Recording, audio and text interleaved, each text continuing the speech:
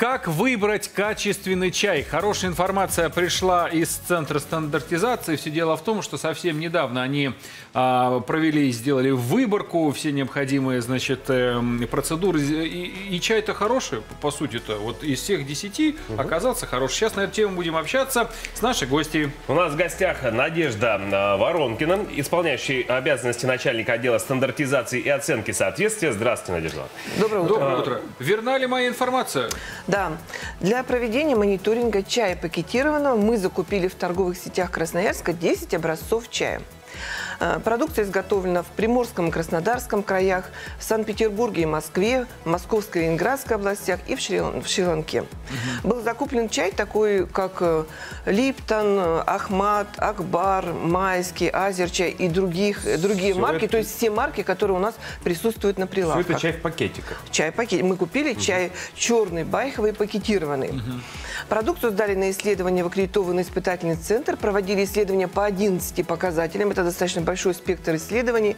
Определяли микробиологические показатели: плесневые грибы, 4 токсичных элемента: свинец, мышьяк, кадмий, ртуть, микотоксин, афлатоксин В1, пестициды и физико-химические показатели. И надо сказать, что по всем показателям все 10 образцов соответствуют требованиям документации. Мы не проводили органолептическую оценку, то есть не оценивали чай по вкусу, там, по цвету и так далее. А вот по всем исследованным показателям образцы соответствуют. А вот говорят, что в пакетиках чай это, ну, с красителем он. То есть ты макаешь и сразу окрашивается вода. Вот правда ли? Ну вот смотрите, значит, чай это вообще сам чай, это вообще продукт со сложным химическим составом. Основное, там есть водорастворимые экстрактивные вещества. То есть это те вещества, которые переходят в чай, когда мы его завариваем, да? Поэтому там есть пигменты, которые окрашивают чай, там есть алкалоиды, в том числе кофеин, который вот присутствует в чае, там есть белковые вещества и так далее. Поэтому сказать, что вот в чае есть какие-то добавки, ну, по крайней мере, методик на определение фальсификации на сегодня пока нет. И мы не проводили испытания по этим показателям. То есть по тем показателям, которые есть на сегодня в стандарте, мы провели исследование, нарушения не установили. То есть можно сказать, что в пакетиках действительно чай. Есть еще такое мнение, что там пыль, так называемая, да, перемолота, или оставшаяся, да, от фасовки. Еще один эксперимент. Давайте вот мы, значит, получается, что чай, вот пакетированный чай, его фасует масса нетто 1,8 грамма или 2 грамма. Потом его упаковывают в коробки, или бывает еще в пакетике дополнительно упаковывают.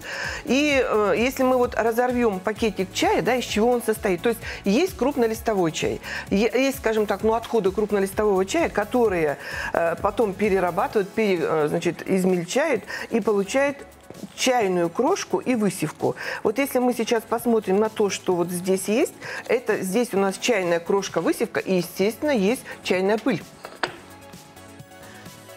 Здесь не должно быть никаких посторонних включений. Вот мы проводили до этого мониторинг чая, и у нас были посторонние включения в виде включения от полипропиленового мешка. Это, конечно, нарушение. Не должно быть никаких черешков и так далее.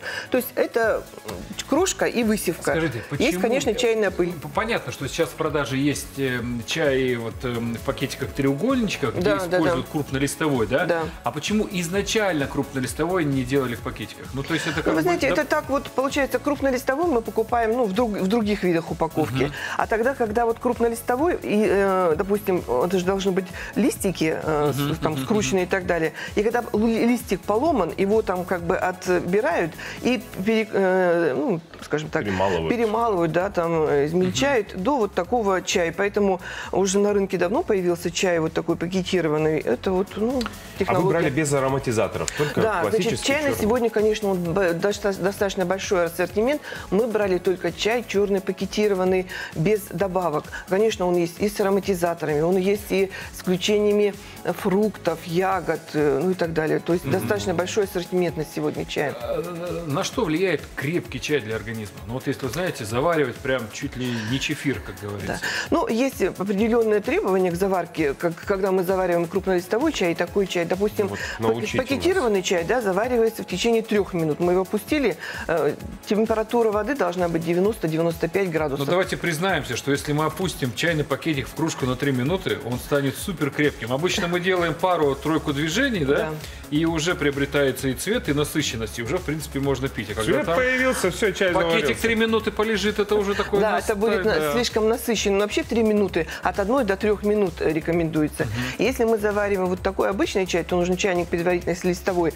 Чайник нужно сполоснуть кипяточком, потом 1 ложку чая положить на 1 стакан, стакан, допустим, кипятка, да, и желательно, конечно, пить свежезаваренный чай. И никогда нельзя пить чай уже, допустим, вчерашний, потому что там уже идет патогенная флора, и токсины образуются и так далее. Поэтому, как говорится, вторики не чай. Да, вот Таня кружку отставила, ага, сейчас свою чаек гоняет. Я что хочу сказать, что как раз вот экстрактивные вещества, чем лучше лист чая, тем больше экстрактивных веществ в продукте, и тем больше переходит в сам чай эти экстрактивные вещества, тем он насыщеннее окрашивается, тем он вкуснее и так далее. Ну, то есть ничего вредного в пакетированном чае ничего не нет. нашлось. Если хороший чай, если сам лист хороший, то и чай будет хорошим.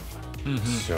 Ну вот можно выдохнуть, да, действительно, по крайней мере, чаю доверять. Кстати, вы кофе проверяли, вот этот сублимированный, там, молотый, в жареном было и так далее? такое, что мы проверяли кофе. А там что, как дела? А там у нас были нарушения. Там у нас была органолептическая оценка продукции, у нас были специалисты, и мы приглашали специалистов наших краевых, но там другая была ситуация. Да, давайте сейчас на чае остановимся уже. Знаете, что чай Красноярский ЦСМ проверил, все в них хорошо, 10 образцов по 11 параметрам проверялось, и нарушений не выявлено.